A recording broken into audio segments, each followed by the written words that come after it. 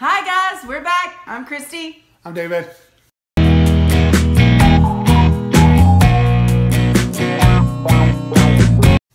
And we're going to talk about grief today and how you deal with grief and how people deal with grief. There's been a lot of grief coming around with the Kobe incident. With the Kobe incident and everything. And this morning I lost an uncle that I was really close to at one time. Haven't been as close in the last couple of years because I've been out of state, but... So grief is a hard thing. I know when we were trying to explain to the girls and go through the process of telling the girls, we try to tell it in a kid-friendly version because they're 8 and 9, but I mean, our 8-year-old, I'm like, okay, he was sick, so he had to go be with Jesus. And the little one's like, okay. And then our other one said, he was sick, so he had to be with Jesus, and she looks at me and she goes, so he died. I was like, they both handle it. Yeah, they handle it pretty much, and they get sad when it's people they know. I know I've lost a grandmother the past couple of years, and I have one grandmother still living that I don't see as much as I should. But grief is a hard thing. You know, it's bad when it takes something like a tragedy like this to bring a family together. Because you don't see some of your family members, you don't see some of your cousins or extended family until something like this happens.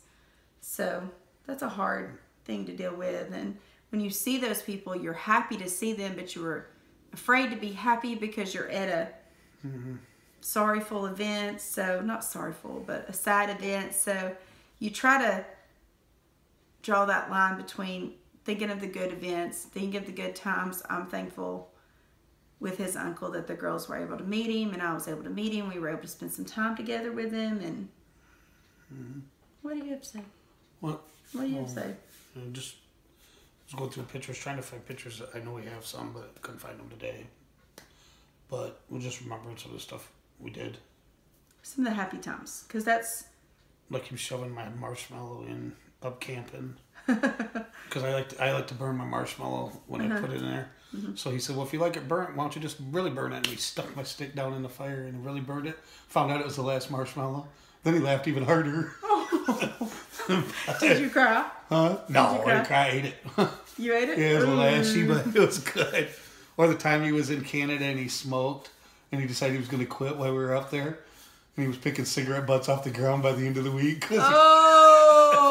But, I mean, try to remember that stuff because it's, otherwise you just want to cry. Yeah. So. Yeah. You just remembering all that kind of funny stuff. Oh, sorry. But yeah, I don't know. Grief is a hard thing. People deal with grief in different ways. Some kind of pull away and get quiet and don't want to talk and don't want to show emotion, and others feel like they got to stay strong so they can't be weak. And then there's some people that just break down and can't get out of bed. And I feel like I'm not a breakdown, can't get out of bed, but I kind of feel like in most instances I have to be strong, but I have my moment, especially when the girls are around. I don't feel like I can totally just let go with them, but I let them see that it's okay to cry and it's okay to be upset. I think it depends on how close you are to the person too. Yeah, like when my grandmother died, I mean that was hard. How much it's, I mean, I don't know. There's been a lot of it lately. Plus grandmas lately.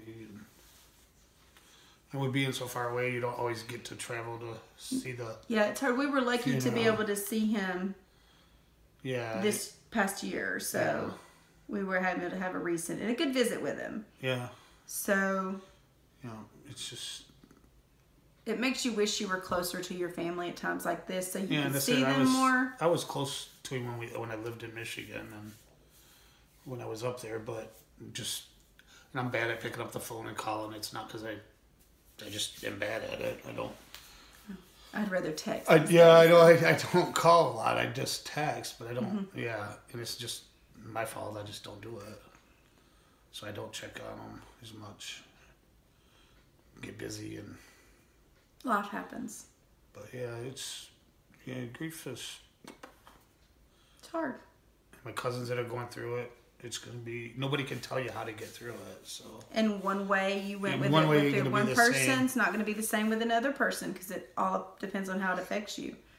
and how close you were to that person. Like when my grandmother died, it was hard for me because we shared a birthday. We had that connection.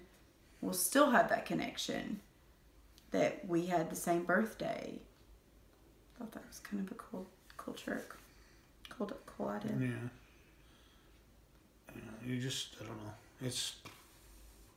I hate funerals. Yeah, I don't really like funerals. I'm not one of those people that going to them. After the funeral, I'm not one that, I know where my grandparents are buried, but I don't feel like I need to go to their grave all the time to visit them. I do, but I get up to my first wife's about once a year. We try to. It's hard. You live down here, you just don't. And the girls know. The girls know where we're going. The girls have been. They get out and help us. They helped us clean it up last time. Yeah, they know. It's not about his first wife. They know who she was. They know funny stories about him because they know that she's the mom to Cole and Keith. So they know that. They will call her by name, and I guess that would bother some people, but it doesn't bother me. It doesn't bother me at all. Thankfully, it doesn't. It's. But they're not in competition with it. No. You know what I mean? Like, you don't get. I try not to compare you. No. On things. Some stuff they do together that.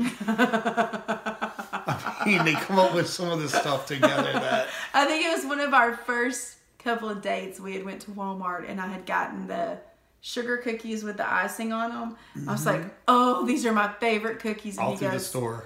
He goes, "Really? Those are your favorite cookies?" And I was like, "Yeah, they're my favorite cookies." I was opening them up in the car before we left. And he was like, I finally told you. That was like her favorite cookies. Yeah. I had never told her. So it was like, sometimes you kind of wonder if she's like, getting me. But I don't know. It's just been, I don't know. It's been a hard day. It's been a hard day. Because he was more like a dad sometimes than, if you needed anything, you go over and see Uncle Gary. We've heard many stories of Uncle Gary. Oh, yeah. Uncle Gary was, he was always telling stories. Never a dull moment when he was around. And he could come up with a one-liner and zing you like you had to watch what you said when you were around Uncle Gary because it was going to come back and get you. It was like he could like get you. It didn't matter. You could make something he could turn something innocent so bad on you so quick. Like he could. But we used to work together at a shop, and she would make me cookies before I'd go to the shop. No, you make sure to take some to Uncle Gary. So I would pull in there, and I'd eat the last one as I was pulling in, and I'd go in and tell him. So one time I used to hunt over to his place, and so I got over there hunting, and we brought cinnamon rolls, but they were too hot to try. So we left them, and we were going to come back and after hunting and eat them. Well, he got colder. He decided he had to go Christmas shopping, so he left early, and they locked the house up on me. They usually leave the key, but they didn't anyway. I get up there, and my cinnamon rolls were sitting in the house. And I was sitting outside. I didn't get no cinnamon rolls. And he called me up and said, "How'd you like them cinnamon rolls?" He said, "I just ate the last one. It was really good." That was Uncle Gary. Yeah. But yeah, this is just kind of, I don't know, tribute. You want to call it tribute, but just remembrance. It's just about grief. I don't know. Just grief and how you deal with it. How you deal with it, yeah. Memories and life. That's the hard part. Everybody deals with it, I guess. I don't. Yeah, everybody deals with it differently. Some people, like I said, shut down and don't want to be around people and don't want to talk. Sometimes it's harder after, because right now everybody's in shock. Like you're in just mode where you go. Yeah. Because I didn't do so good with it after a while. But you just go sit in the truck for a while and. Can't do that anymore. He's got a homeschool. Can't do that now. Homeschool an 8 and 9-year-old. Well, almost a 9 and 9-year-old. Yeah. For a little over a month, we'll have 2 9-year-olds. But other than that, that's kind of where we've been at today. A month and 2 days. So. 2 9-year-olds. They're doing much better since they've survived all the internet issues, but. Yeah, it's been going good this week, actually. We've had a good week. Schools went good. The diet's been going good. Yep. I've lost more weight than he has. Yeah. I don't know. I think she cheated. I didn't see the numbers. I did not cheat. But if I'd have cheated, I would have added more. Give me a break. I don't know. Yeah, but then you wouldn't have thought I'd believe you. But I would have said, "Oh, I lost 10 pounds." Okay, well, into this one now because she's talking this way. But everybody have a good week. Tell your loved ones you love them. Yeah. Because you don't know when. Love you guys. Bye. Bye.